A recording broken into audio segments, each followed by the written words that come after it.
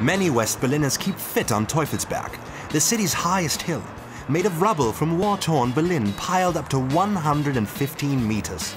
The Rag Mountain, as Berliners used to call these formations, offers almost alpine conditions. Harald Grüschow started skiing here in the 50s, even competing in Nordic and alpine races. We were happy to have a slope we could slide about on a bit when it snowed. That's all we were really doing. Of course, we thought it was proper skiing back then. West Berliners have caught the skiing bug. In 1964, the slope is equipped with a ski tow and floodlights. There are even snow cannons. The Senate covers the costs. West Berlin becomes a prime winter sports location. A mini Davos in the Grunewald. Balm for the souls of the long-suffering island dwellers subsidized by tax revenues. There are even free ski courses.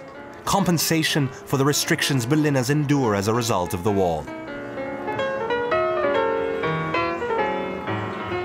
It was just amazing. We had artificial snow here, so we didn't have to go anywhere else. And getting out of Berlin and traveling to some other skiing region like the Fichtel or Harz Mountains meant being on the road for at least 4 or 5 hours.